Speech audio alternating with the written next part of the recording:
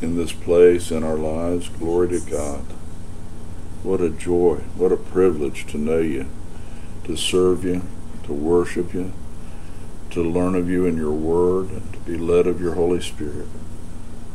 We're so honored that you're our Father, that Jesus, you're our Lord, and we dedicate this time to you as we dedicate our lives afresh this day.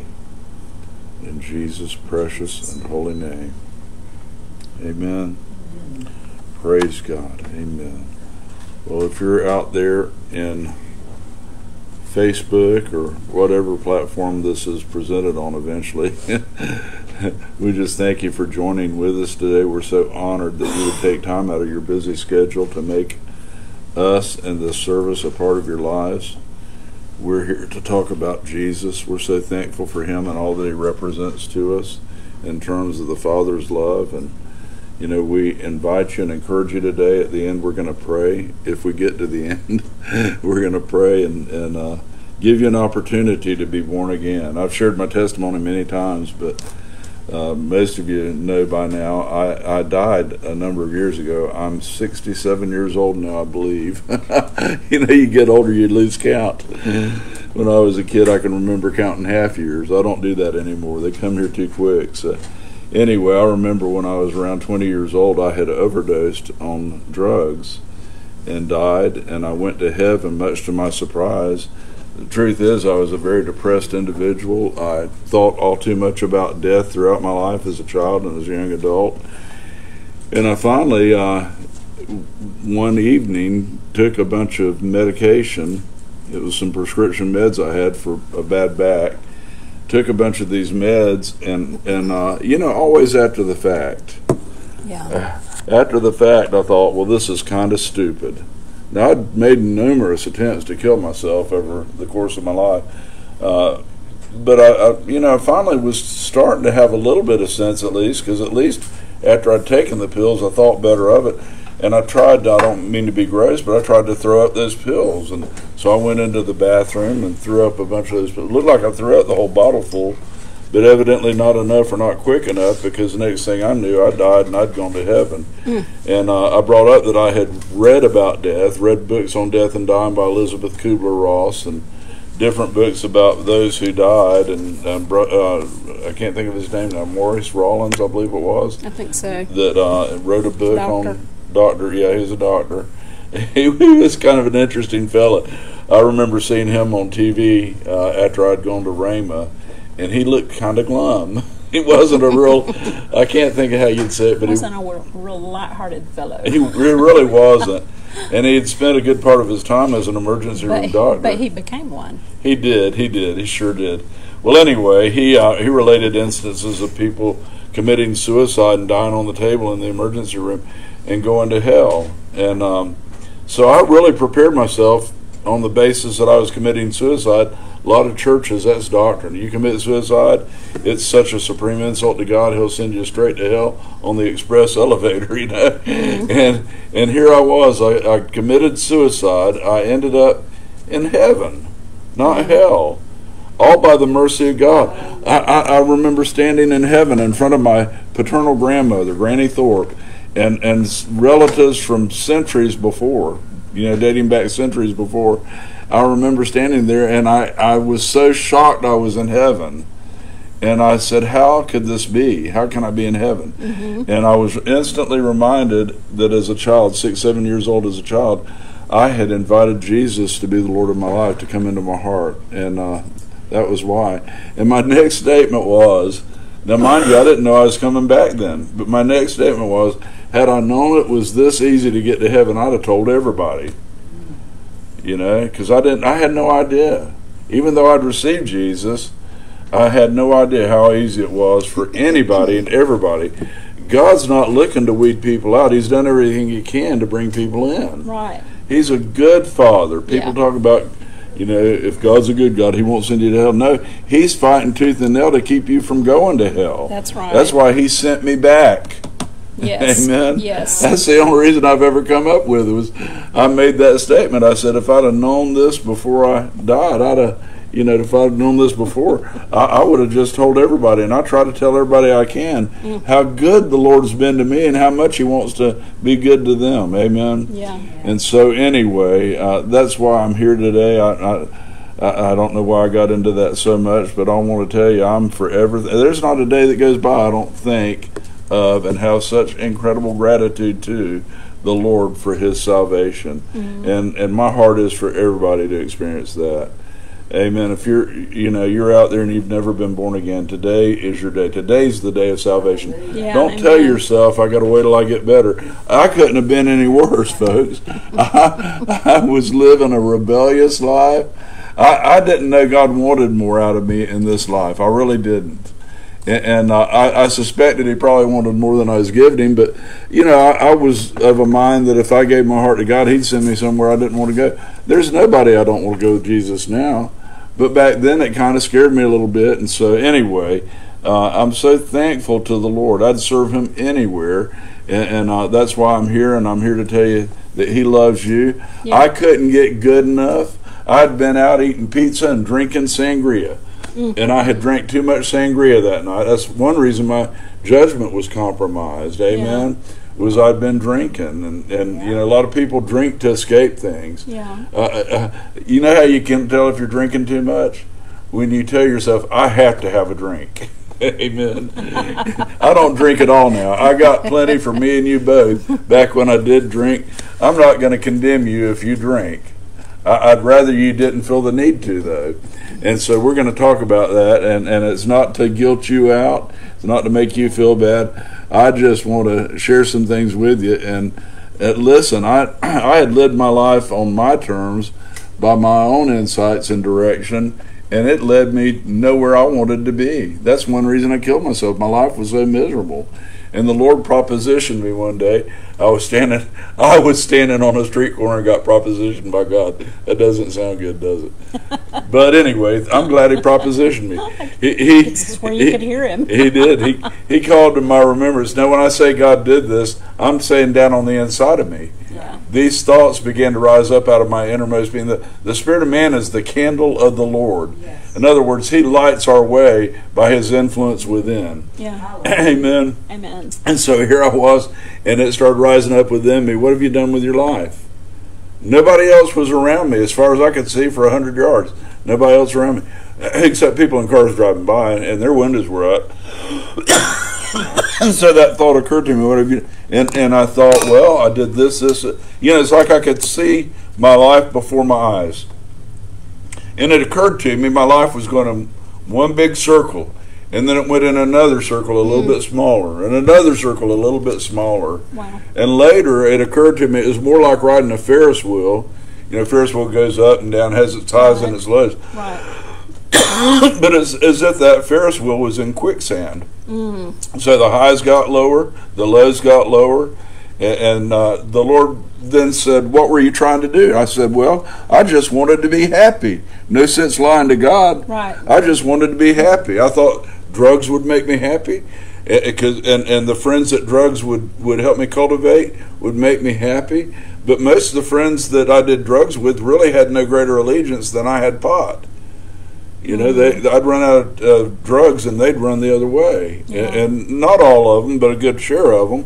And thank God I had some incredible friends. I'm not going to discount them all. And I'm so thankful that some are still friends to this day. And I want to tell you, I apologize to you for what a jerk I was when you knew me back in Bradenton, because at my best I was a jerk. I was miserable, and misery loves company, and so I had a tendency to make people around me miserable, and I regret that. My real responsibility was to make Jesus known, not express my flesh, and that's all I did. Well, anyway, so the Lord then asked me, He said, well, I want you to, well, He didn't ask me, He made a statement. He said, there's nothing wrong with wanting to be happy. I want you to be happy. Mm-hmm. He said, in fact, if you'll give me your life, I'll give you a life that's worth living, a life that others would envy. Now, listen, go back. We don't have time right now.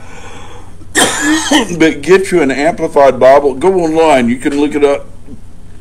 Excuse me, I've got to drink this. You can look it up online, but look at the amplified version of Matthew chapter 5 and read specifically the start of each beatitude. Happy, fortunate, to be envied is the man. Yep. That's what blessed means. And so he said, I didn't even know the Beatitudes then, and it sounded so foreign that God actually cared about my happiness. Yeah. But he cares about your happiness. Yeah. And so he made that proposition. If you'll give me your life, I'll give you a life worth living. And I realized subsequent to that, as I pondered what the Lord had said, I made a couple of conditions, by the way. One of my conditions was that anything he told me in here had to harmonize with what was written in the Bible. I didn't even know what was written in the Bible. Yeah. I tried to read, my most recent at that point remembrance of reading any of the Bible was trying to read Revelation, and I thought John must have found mushrooms on Patmos, because some of the things he described were so outrageous to me. I had no idea. Well, there's about to be released on the air some really outrageous things in the days to come. Be prepared. Amen. Yeah. Know Jesus. Glory to God. So anyway, it occurred to me, and my prayer became, Lord, I don't even know how to live. Teach me how to live. And you know what he did? He led me to his word. It was about that time I had become acquainted with a fellow named Kenneth Hagin Sr. And there were a lot of good preachers and teachers of the Bible on radio at that time and on TV at that time. I loved to listen to Carl Schrader. He really had a heart for the lost and a heart for the people of God. He was over in Lakeland. He's gone on to glory now, to his reward. Well, anyway, the Lord led me to the Word, and the Word led me to the Holy Spirit. Yes. And so I got filled with the Holy Spirit, and he started enlightening me as to the Word of God, helping me to see and to learn. You know, over in Romans 8:14, it says, "For they that are led by the Spirit of God, they are the sons of God." That word "sons" denotes maturity. And as you follow the lead of the Holy Spirit in your study of God's Word and throughout life, you're going to find He's going to lead you to accountability, responsibility, but not just that, into blessing and into honor. You know, the Bible says if you'll humble yourself under the hand of God, hand is a reference to the Holy Ghost, by the way. If you'll do that He'll exalt you in due season. Yeah. God's looking to promote you, folks. Yeah. But He can only do it if you will learn to live life on His terms. And I want to tell you, His terms aren't grievous. No. In fact, you know what? When you delight yourself in the Lord, and that's what I was learning to do, by the way, when you delight yourself in the Lord, it tells us that He gives you the desires in your heart. In other words, you'll start finding that you want what God wants for you. Yes. And you want what God wants Himself. It's a two-way street. Glory to God. Yeah. I don't know why I got off on that so much, but I want to tell you, there's nobody more for you than Jesus. Right. He died for you. He suffered a hell so bad that in 3 days and nights, He resolved the sin issue for all of humanity, past, present, and yet to come. That's right. Glory to God. How much? There's no greater love, the Word of God says, than a man lay down his life for another. Jesus laid down His life for you. Yeah. He didn't come to take from you. He came to give to you. And it was at the Father's instruction and direction that He did this. Glory to Jesus. So the Father's every bit as good and better, amen, than you ever imagined good could be. Glory to God. Well, look over with me, if you would. Let's go to Romans chapter 8 and try to pick up where we left off. There's so much I want to share with you, and we now have taken a lot of time that I hadn't planned to share these things, but let's look at Romans chapter 8. We've been talking about the Holy Ghost. We've been talking about praying in the Spirit, and I want to give you some examples of the benefits we've enjoyed having learned to pray in the Holy Ghost. I know that I depended greatly on the Holy Spirit when I went to Bible school. Most of you that know me back in Bradenton can remember back when I had lived there that I wasn't the sharpest knife in the drawer. I had, my mind, my reasoning had diminished greatly due to the drugs I'd taken.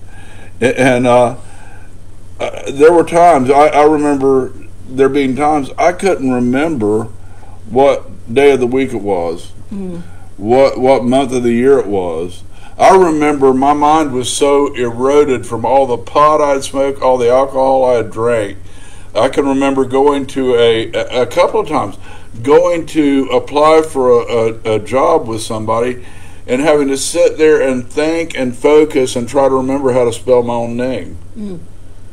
You know, my name's Michael. It's not real complex, kind of a common name, but I had to remember, was it the A before the E or the E before the A?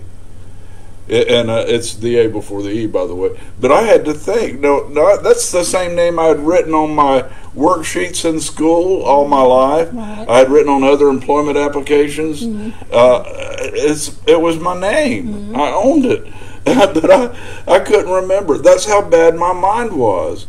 And so, can you imagine how it affected me when I was still dealing with some of these issues, and the Lord said, I want you to go to Bible school. Throughout high school, I felt like it was my job to provide entertainment in every class. And I could sit in the back of the room. I was a class clown.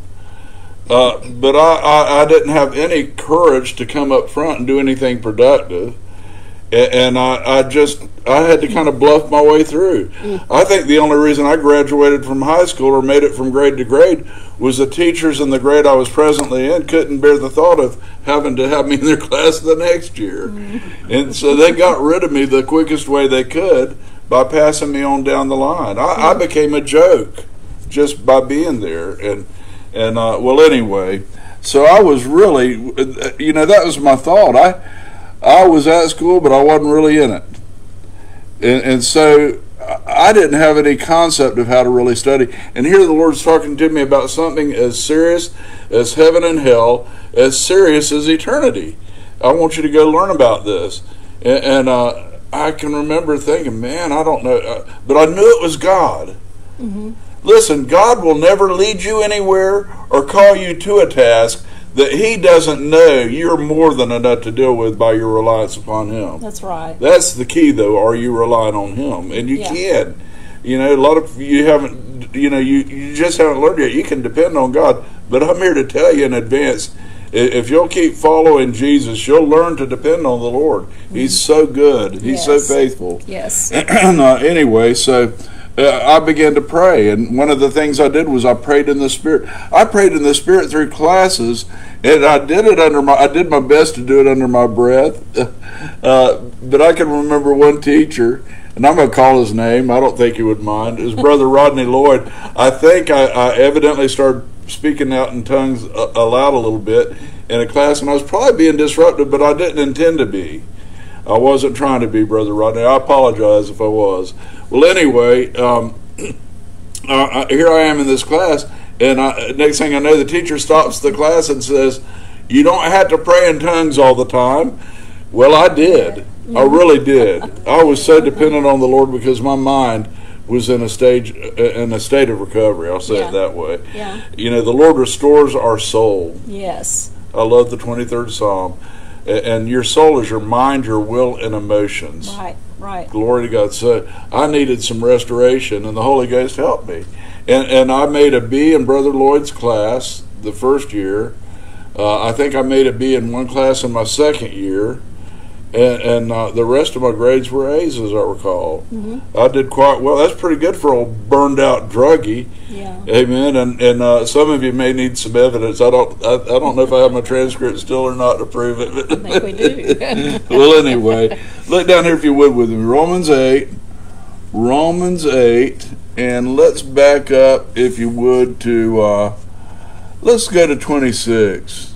It's kind of funny. When I go to a particular verse, I always realize that the verses prior set up the subject here. Yeah. And the verse prior to this is that your expectation of God will never, never, never, ever be in vain if you approach Him in faith. And so it's encouraging faith in the faithfulness of God here. Then in verse 26, we'll pick up, it says, likewise, in other words, just like the things we've already discussed, the Spirit also helpeth our infirmities. Now, when it uses the term infirmities, it's talking about surpassing your natural limitations. That's one reason it's good to partner up with God, because He'll always enable you to surpass anything you could do alone.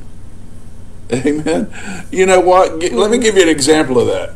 Moses, when he was among the Egyptians and living in Pharaoh's court, when he was there, he began to sense the call of God on his life to deliver his brethren. Right. He tried to deliver a couple of them and ended up murdering an Egyptian and running for his life. Mm-hmm. You know, and that's what he did on his own. But then, you know, he didn't want them to go tell Pharaoh, and they were about, and they did tell Pharaoh. It came to his attention. Well, anyway, so Moses fled there, and this was when he was in the prime of his life.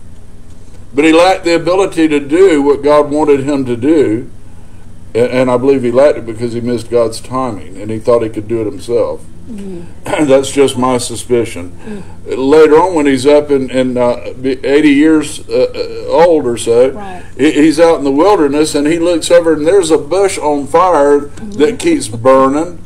It's like the Energizer Bunny. It just kept burning and burning and burning and burning. And he finally makes his way over to it, and what did he hear? Moses, take off your shoes. You're standing on holy ground. I'm paraphrasing a little bit, but that's what he heard. Right. And the Lord started dealing with him. He said, I've called you to deliver your people out of Egypt. And Moses, by the way, Moses had a speech impediment, evidently. He couldn't even, and he said, I can't even talk. And the Lord said, well, I'll send somebody with you. Send Aaron with him ultimately. But anyway, so here he is, and the Lord deals with him, and he sends him back in as, I won't say he was a decrepit old man, but what do you think of when you hear he was 80 years of age? You know, you don't think of a robust young warrior, and yet he was everything God needed and wanted as a deliverer. And he set him in there. It wasn't by Moses' might or by his power. It was by the anointing of God. The Holy Ghost had partnered with him. Mm-hmm. He went back in there and he delivered Israel out of that nation. He confronted Pharaoh face to face. It wasn't anything behind the scenes. I mean, it was just face to face. And he delivered him. Amen? Mm-hmm. Well, look on down here. We're back over here. It says, so I guess the thought is this: Moses more than exceeded his own limitations by his reliance on the Lord. Glory to God. Amen. And it wasn't without challenge. I mean, he took the staff that had turned into a serpent that he'd picked back. He took it in there, and Pharaoh's magicians basically did the same thing, but there was a difference. Moses' staff, his serpent, ate theirs. God will eat the devil's lunch every time if you just watch him. Right. Just trust him. Amen. Well, so likewise the Spirit also helpeth our infirmities, for we know not what we should pray for as we ought. Yeah. I know that I've had that dilemma at times. And you know what? We're learning the Word. As much as we know the Word, there's still more to learn. The Word is God, and it's infinite. It's eternal. Yes. And I'm amazed at the things I learn out of the verses that I learned 40 or 50 years ago. Mm-hmm. I'm still learning from many of those same verses. So here it is. He said, likewise the Spirit also helpeth our infirmities, for we know not what we should pray for as we ought. But the Spirit himself, I exchange himself for itself, because the Spirit is the Holy Spirit. He's God. He's not a thing.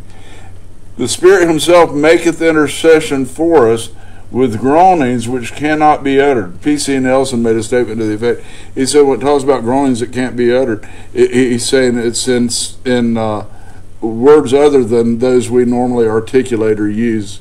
You know, in other words, it's not talking about me speaking in my native tongue, which happens to be American English. So what's it talking about?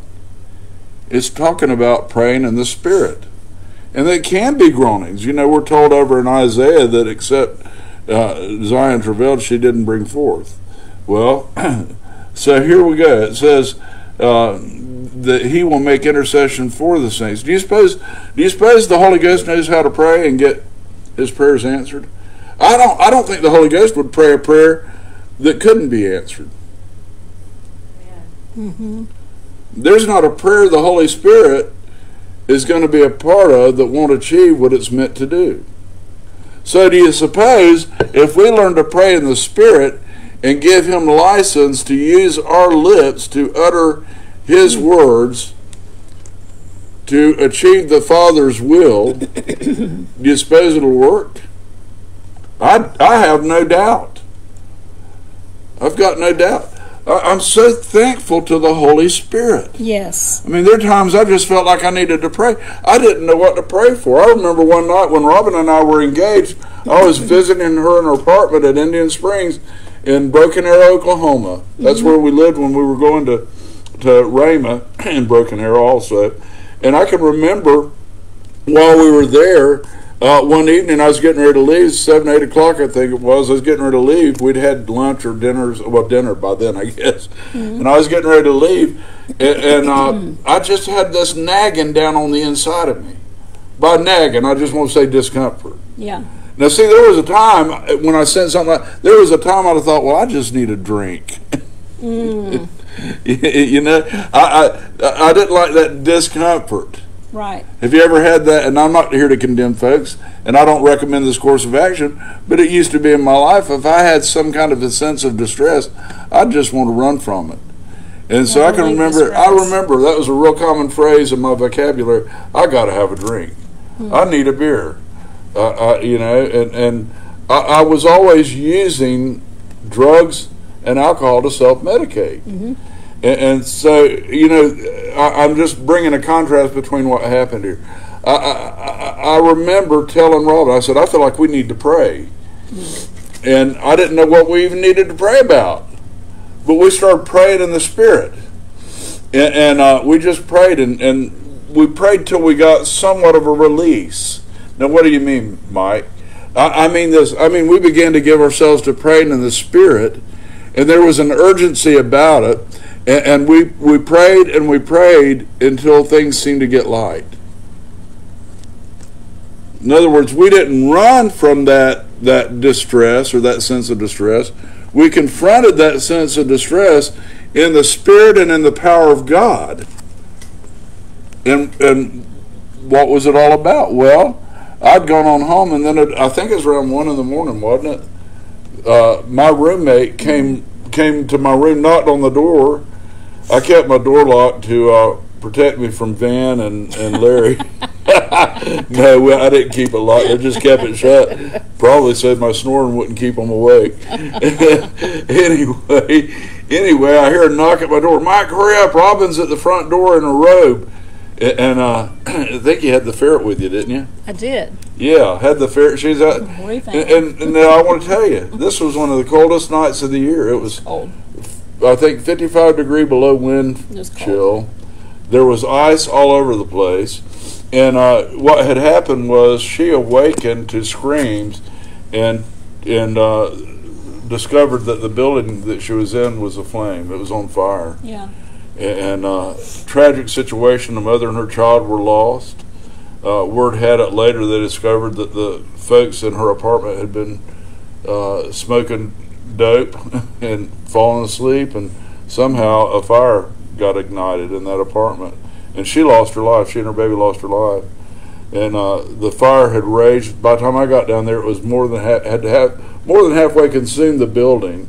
Robin lived on the bottom floor, and do you know that fire burned all the way down to the wall on that end of her apartment on the bottom, and it burned the apartment above her before they were able to get the flames put out. I mean, just utterly devastated that apartment building. And why did it stop there? I have an idea it had something to do with us responding to that discomfort through prayer rather than trying to escape it. And I don't, you know, I'm saying that not to condemn people that may have suffered tragedy and could have prayed but didn't. I'm just suggesting maybe you didn't know about this before, but there's a better approach to that discomfort in many cases. Yes. And for us, we found that prayer, and particularly praying in the Spirit, was a better response to it. And then later on, let me go on. I'm standing down there watching to see what's going on with this fire, and they had washrooms there that were separate little buildings that you could take your laundry into and wash and dry. Right. And they were using one as kind of a command post, and they brought in one of the younger firefighters. He had slipped on ice, and you know, they're up there trying to miss this fire, but the the water, when they misted it, would absolutely freeze. And so it was like they were pelting the fire with ice. Yeah. And they had to adjust their strategy. But on top of it, the wind was blowing. I think they said it was 45 miles an hour. It created a 55 below wind chill between it and the relevant the temperature at the time. And I'm standing out there. This guy is sitting beside me on the floor, looking kind of pitiful. He's in pain. Yeah. And I'm looking at that fire. And one of the effects of praying in the Spirit is your understanding. Paul told the church at Corinth, your understanding is unfruitful. Mm-hmm. Now that's real foreign to us today. But what that means is your mind quits racing. In other words, you're not trying to figure it out. All in your own mind, struggling. Mm-hmm. And I'm standing there and I'm praying in the Spirit still at this point now, praying in the Spirit, and I hear that same familiar voice down on the inside, the Holy Ghost, and the Holy Ghost says, "Speak to the wind." Lord. And so I looked up into the face of that wind, and it's in, you know how it was affected. I said, "In the name of Jesus, peace be still, wind." And it quit. I mean, like somebody flipped the switch. That wind stopped. Mm-hmm. And it was so funny. Later on, we're watching the news, because it was all over the news. It was a real big event in that area. And it was all over the news. And on the news, they were questioning the fire chief on scene. Mm-hmm. And he made the comment, he said, it was really out of hand and we were losing it. Mm-hmm. He said, and then all of a sudden the wind just stopped. I mean, even the other people there noticed what happened. I tell you, if it wasn't for the Holy Spirit, we wouldn't have known to pray to begin with. I probably would have lost my fiance. Mm-hmm. We'd have lost everything material we had in that apartment. Mm-hmm. And other lives. I have no. A life was lost. 2 lives were lost, and that's so tragic, so tragic. But I got no doubt, because those apartments were full. I've got no doubt there would have been a greater loss of life had we not prayed. Mm-hmm.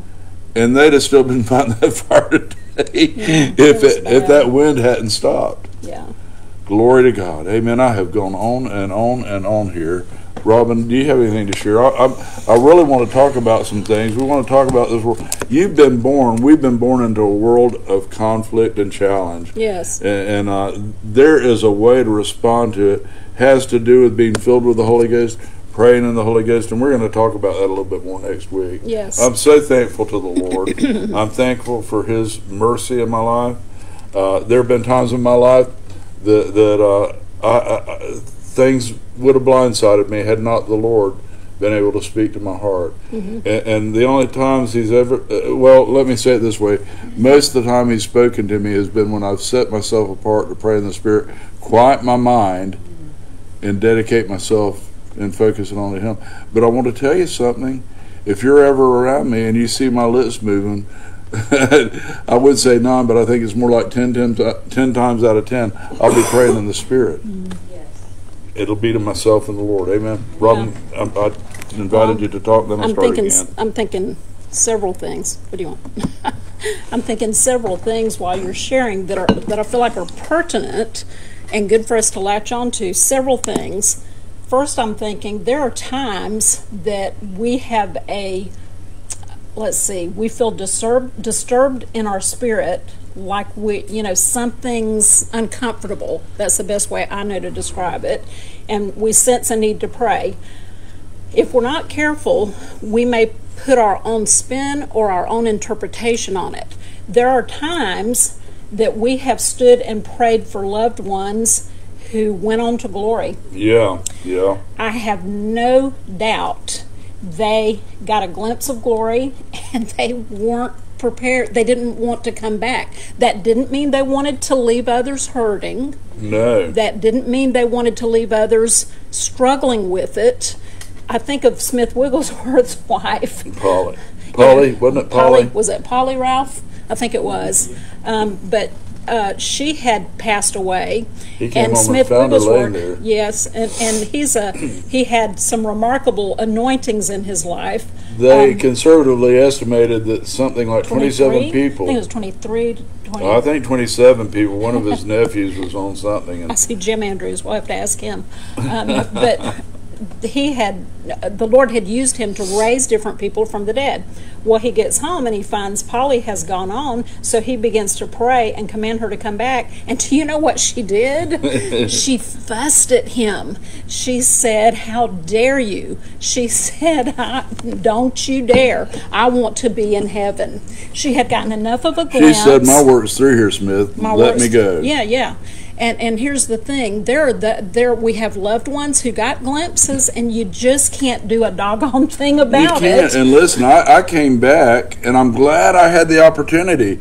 But seldom does a day go by that I don't miss its home. Heaven's home. And I think you had a unique response whenever, many years ago in your 20s, when you had endeavored to take your own life. You literally died. They were trying to resuscitate you. They were about to quit whenever Hubert Robinson, wasn't he a police officer? He was. Yeah, came up. Hubert was a bear. He was a big man. So he was intimidating to say, but he was just as sweet or as kind as he was big. Yeah. Now he never had to arrest me. A lot of others may have, but Hubert didn't. So I might have seen him differently than some folks. But he's very kind-hearted. He was family to me in Bradenton, to our family. Yeah, but your response, you had an interesting response in heaven by saying, if I'd have known it was this easy to get here, I'd have told everybody. You know what?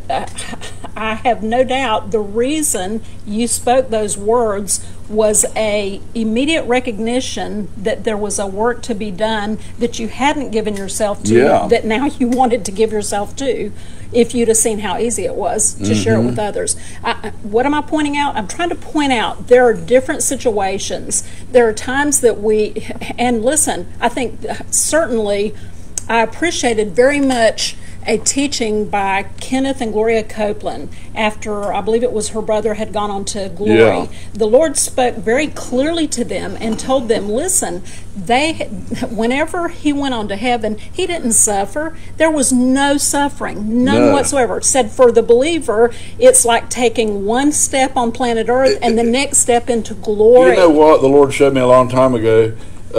He talks about people that have died. I'm just going to be died physically, passed from death unto life. That's how he describes it.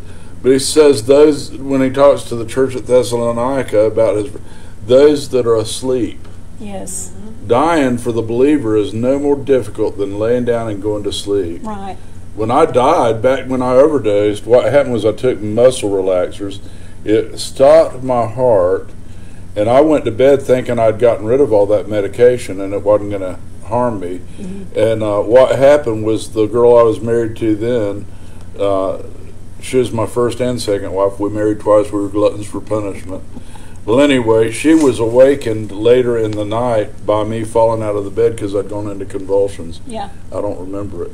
Right. I don't remember any of that distress. Because your spirit. So if you've lost loved ones in the Lord, I don't care how violent their death may have appeared, God's grace is so overwhelmingly sufficient. And it's important that we know this. The Lord told Gloria and Kenneth that before her brother died, I believe he died in an automobile accident. Yeah. So before he died, I snatched him out of his body. Yes, yes. You know, so. And so this is important to be aware of, that there are different situations. We know of other situations where people passed away, I guess similar to your situation. They weren't trying to end their own life, but they were perhaps inebriated. I'm thinking of different ones who were high because they were struggling with addictions that went on to glory. And listen, the Lord didn't want them to go prematurely, but they had a say in that. And we'll find out when we get in heaven. I've yet to hear of anyone who went to heaven who said, I didn't like that place at all. I didn't want to be there at all. No one. Do you understand that we are travelers? We are spiritually speaking, the Word talks about how we're pilgrims. We're passing through this this life, Amen. and our home is glory and is heaven. Amen. So there is a place, our loved ones are comforted, and you know what? The Bible, the Word of God tells us that we are compassed about by so great a cloud of witnesses. Our loved ones who have gone on ahead of us that we miss and wish were here, and it doesn't matter what their age, they are cheering us on. Amen. They are pulling for us. Dad Hagin spoke about his sister who was in heaven, and he at one point saw her, spoke with her. P.S. He wasn't seeking to see a dead person. Don't seek to see dead people. Don't seek to communicate with the dead. You are opening doors whenever you do that. Let's not do that. We can pray, and I'll tell you the best way to draw close to a loved one in heaven, and it's to draw close to our Father. Because whenever we are drawing close and holding the hand of our Father, listen, our Father God, yeah. He's holding the hand, Amen. our Father God in heaven, He's holding the hand of our loved one. So the best way to get close to a loved one that we miss is to draw closer to God. If they're in glory, if they're in heaven, isn't that the place we need to draw closest to? The way we do it is by holding God's hand. And they want us to be busy about the Father's work. We need to be busy sharing with others. We need to see the opportunities, seize the moment when we see opportunities to pray for different ones. Now, you were making an interesting point earlier on in the teaching. You were talking about before you came back to the Lord, how you would be under great stress or duress, yeah. and how you would say, well, I need a drink, or I need a beer, or you know, what have you. And I want to, something just hit me whenever you were sharing that, and I was thinking back. I'm looking at Victoria. Whenever you were in the hospital and you had open heart surgery, this was planned surgery. This wasn't, in a way, it was emergency surgery. We were being pressed on greatly. I don't think we had a clue by every medical personnel that this needs to be done. It is imperative. To have been done. They kept needed saying, to be done before this. To have been done. Yes, yes. So we were having to wade through that, pray through that, get a second opinion, you know, and what have you. But something hit me whenever you were talking about the tendency for us to respond, and whenever you were in the hospital and when you had bled out, and they had given you, I didn't even find out until we got the hospital bill. And I thought, I want to see what happened, you know, how much blood they gave him. They gave him 24 units of blood total. They gave him 23.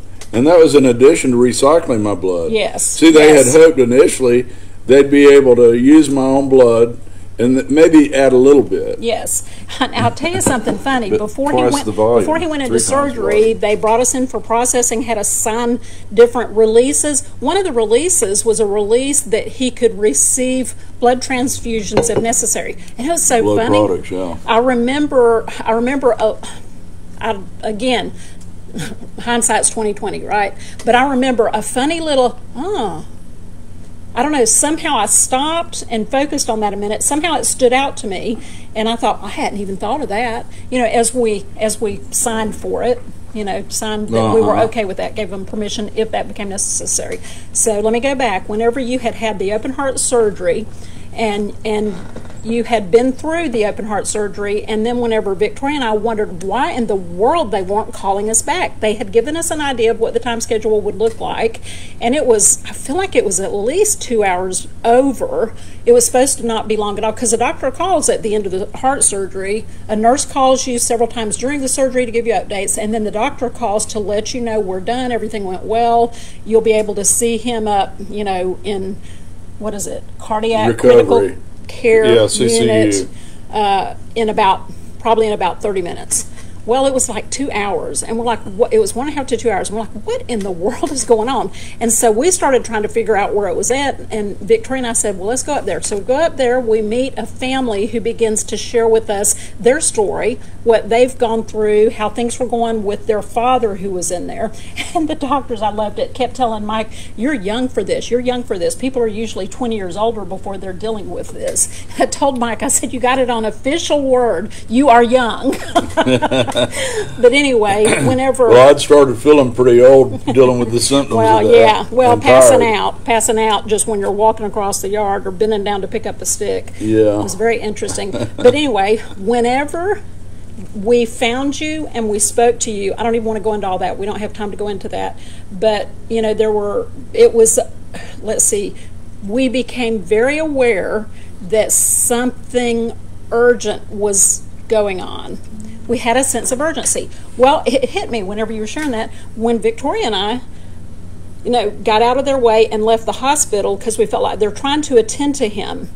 Number one, we couldn't. You know what? Let me stop you just a second. Okay. Because y'all knew I was in distress by the way the doctors were acting and responding. All of the personnel. The natural response would be, well, we better stay here and see. He might die. Mm-hmm.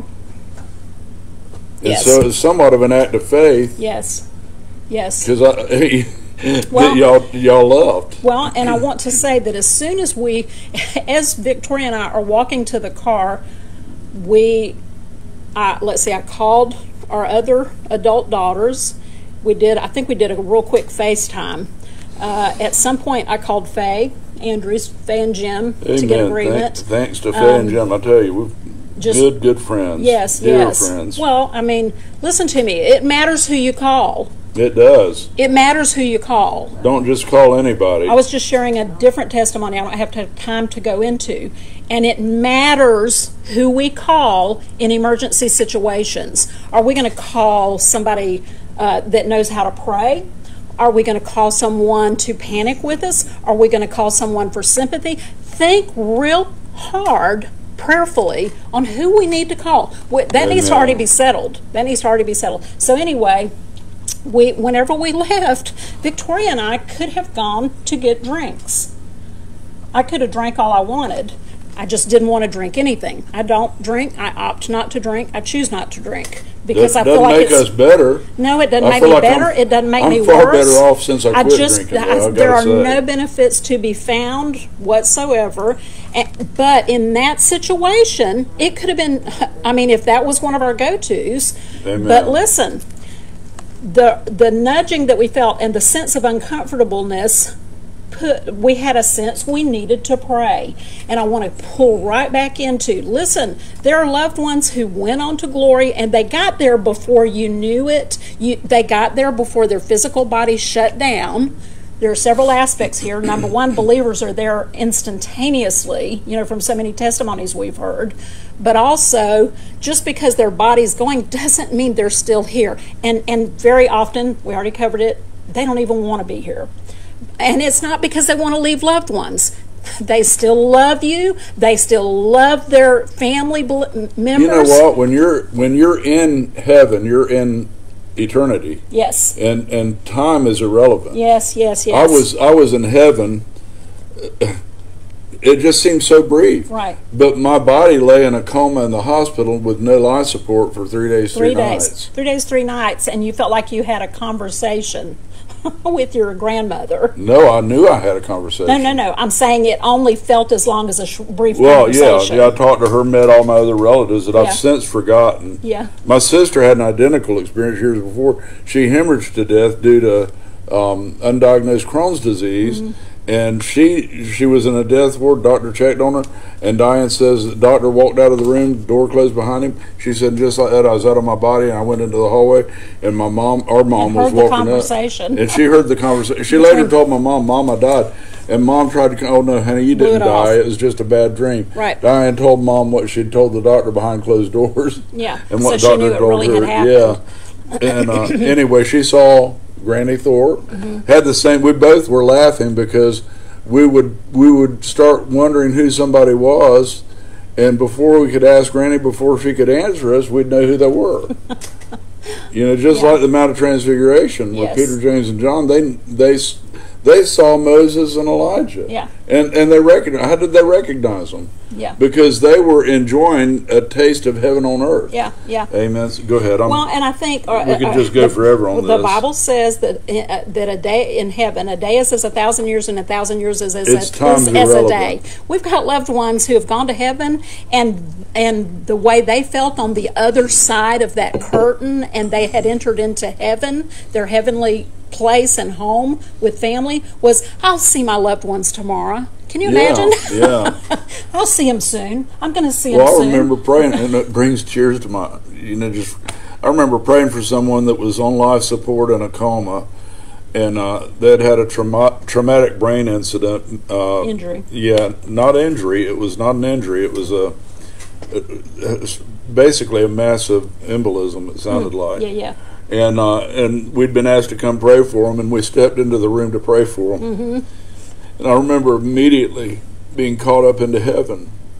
And now my body, I was standing there, but I was more aware. It's like I was looking through a portal, and I was looking into heaven. Yes. And it was a young lady, and I remember seeing her, and she was approaching the throne of God and Jesus.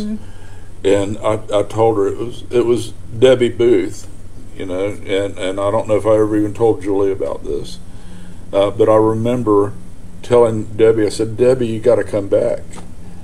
And about that quick, Jesus stopped me. He said, she said, I just got here. But I just got here. And Jesus called me. He said, she's never known this kind of peace.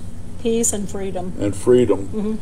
And it was so funny because I noticed her hair was down and just kind of flowing. And you know, then all of a sudden somebody had, some of the staff, they were anxious to get her off life support. Yeah.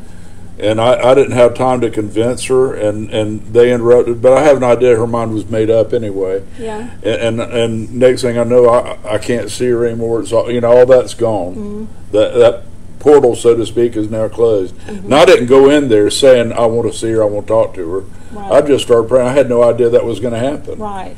So you just got to follow God, and He'll take you where you need to be to do what you need to do and help you get it done. And this is what was so important whenever we prayed. And I want to urge people, in this day and time, we are living in a day and time where there is a lot of stress. There's a lot of stressors. We're observing situations we never imagined we would ever see in our lifetime. Yeah. And listen, there are also situations that want to weigh heavy on you, but the response, the best response, think about it. Think about what would have happened if Victoria and I, in that situation, had said, you know, it's been a long day. It's been a long, 6 months or whatever leading up to that surgery, what have you. What if we had just said, you know, we just need a break. Let's go get a Mai Tai, sorry. What if we had just, if that had been our response, I have no doubt there would have been a different outcome. But I do believe in that, in this unique situation, the reason we had a sense of nagging urgency, the best response was to pray. I want to urge parents, whenever you see crazy stuff going on with your loved ones, with your kids, with your adult kids, pray. Give yourself to prayer. Yes, it's tempting to want to relieve the stress, but what is it doing in the spiritual realm to relieve the stress in a natural way? Let's do something that'll move some mountains. I never escaped a problem through drinking or drugs, but what it was bigger when I came back. Right. Well, and listen, I mean, we prayed, and I'll tell you, the Lord met us on several levels. We began to enter into prayer in the car. We needed privacy to pray. You need privacy to give yourself to prayer. It was quiet prayer. We weren't very loud. There were some strong unctions, verses that came to us that we prayed and decreed and declared. We were firmly taking authority over our adversary, the devil, as something would come to mind. But we weren't just rah, rah, rah, devil, rah, rah, rah. We weren't focused on the devil. We were focused on prayer. Not fighting for the victory, fighting from the victory. Right, not fighting for the victory, fighting from the victory. And we prayed. The Lord met us with comfort. The Lord met us with, He de-stressed us. He de-stressed us. Being in His presence is fullness of joy. Fullness of joy. Now listen, that fullness of joy wasn't there immediately. We needed to pray through something, and in this particular situation, there was a liberty to pray with regards to it, to stand with regards to it, and it didn't take more than 45 minutes. 45 minutes at the very most, 55 minutes that we were praying. My memory during that time, because my body was sedated, laying on a gurney. Yes. As one or two of the nurses were standing there crying because they thought I was gone. Yeah. And they were doing everything they could to keep me from being gone. The doctor was, and during that time, and while they were praying, I was standing at the threshold of heaven. and the door was open. I could see in. And did you see me and Victoria going, no? No, I was talking to Jesus. I wasn't aware of anything. See, we weren't. So very often while you're down here praying for people in those situations, yeah, they're right. They're already at the door and they're talking to Jesus. And I was talking to Jesus, and he gave me the option. I've died 3 times we know of. Yeah. And this was one of them. And so I'm standing there, and Jesus essentially asked me what I wanted to do.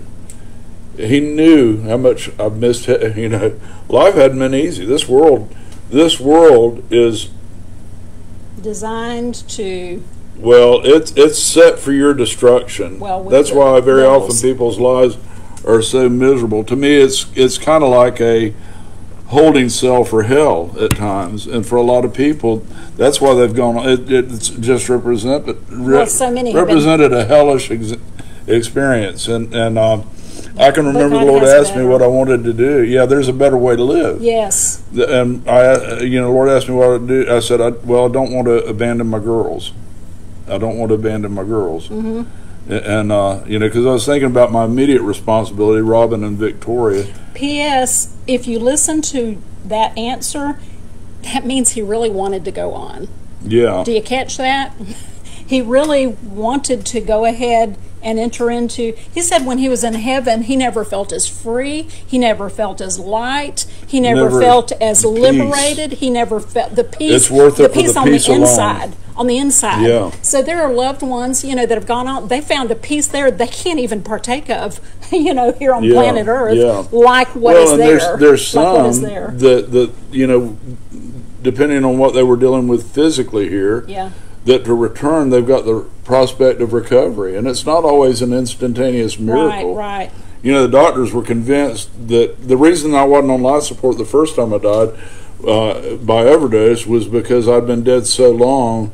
The doctor determined that he didn't think I would survive on life support anyway. But he said if by some miracle I did, I'd be a vegetable sitting in a chair drooling on it. That's how he described me to my mom. Right. I think that might be what provoked God to send me back, just to prove him wrong. I don't know. Well, and she prayed a releasing prayer. And she what, Mom? She prayed she put me on the altar. If he can have a fruitful life, raise him up, heal him. If he can't, and she so wanted you to be happy and fulfilled because you were having so many struggles and you were so unhappy. Yeah. So that was a very releasing prayer for a mother to pray, and in this unique.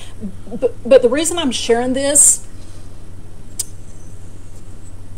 is I don't want people to struggle and to feel like, why didn't my loved one come back? Why isn't my loved one here with me now? Listen to me.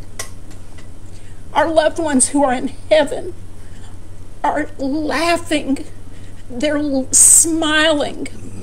They are meeting up with people. They're talking to Smith Wigglesworth. They're talking to Jesus. They can go sit on a bench and talk to Jesus or go hug him anytime they want. They've never felt so accepted, so loved, so embraced. They have such incredible peace, and they have such an assurance that God, who they are in the presence of, can be right here, manifest presence for your comfort and for my comfort today. And it is imperative that we latch on to the fact that we don't grieve as those who have no hope.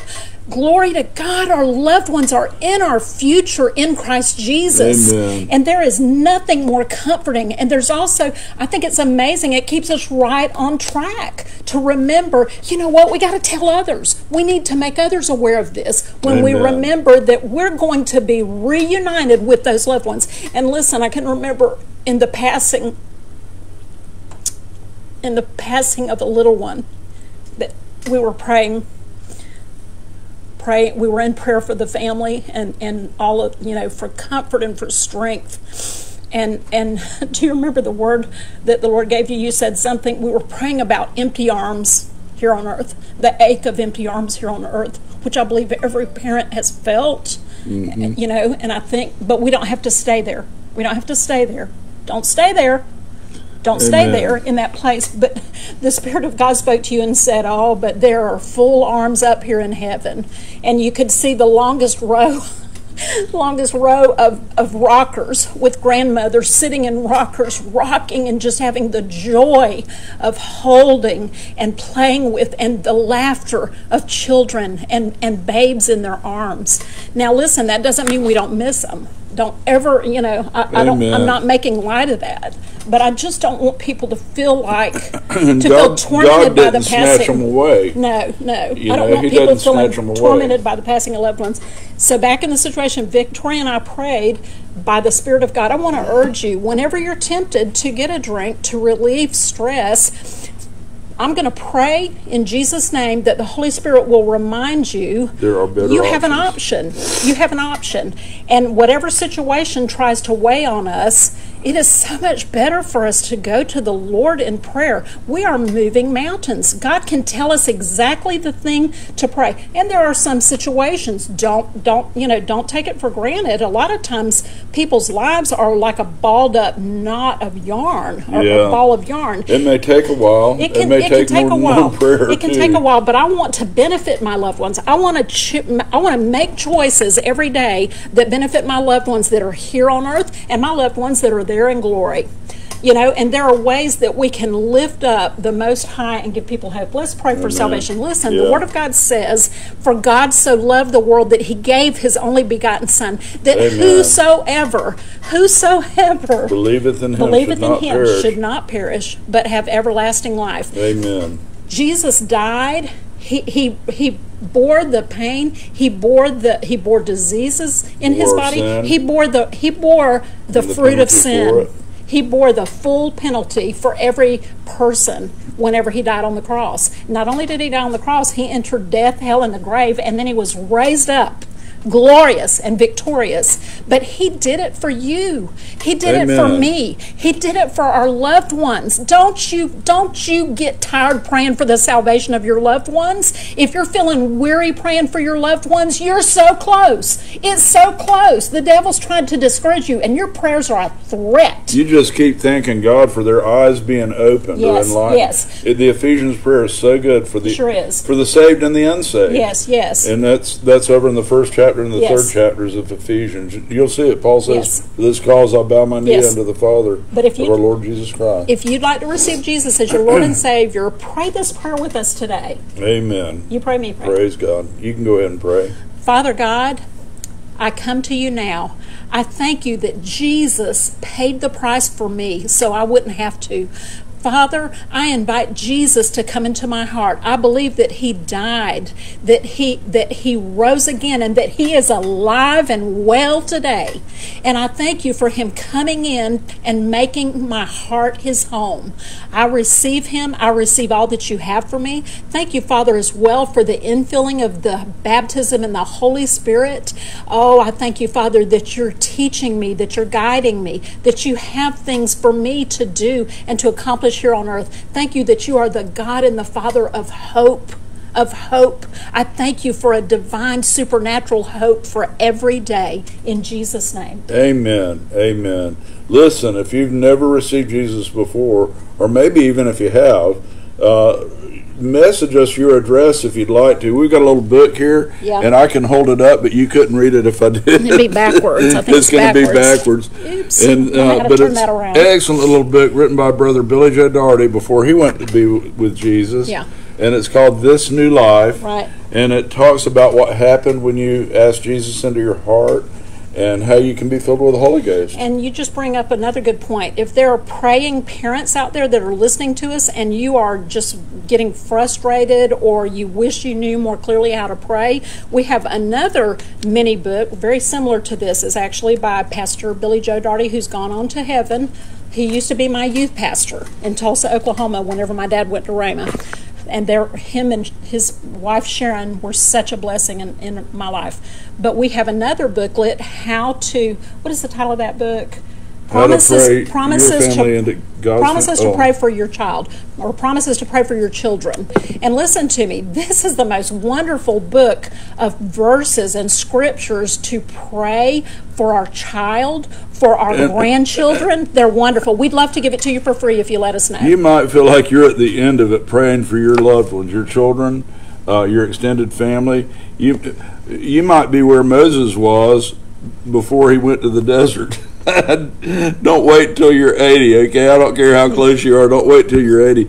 Ask the Lord what you need to pray for your family. Get filled with the Holy Ghost so you can pray in tongues for your family. And give yourself to the Holy Ghost. Yes. Because, see, there are times that we don't know what to pray because we don't know what's keeping them from God. But the Lord does know. Yes, yes. And you know, the good thing about praying in the Spirit, we never even read the rest of our text, but the good thing about praying in the Spirit is not only does the Holy Ghost know how to pray, but God knows how to understand Him and will grant the petitions that are prayed when you give yourself to Him. That's where verse 28 comes into play. We know that all things work together for the good to those that love God, to those that are called according. Well, they work together for the good because they're praying in the Spirit. Yes. Amen. Yep, Can't miss with that. God bless you. We will see you next week. We went long today. Listen, you don't have to listen to this all in one sitting, but I do encourage you to listen and be encouraged by what the Lord had to share today. And we will pick up with this next week. Amen. God bless you and keep you till we meet again. Amen. Amen.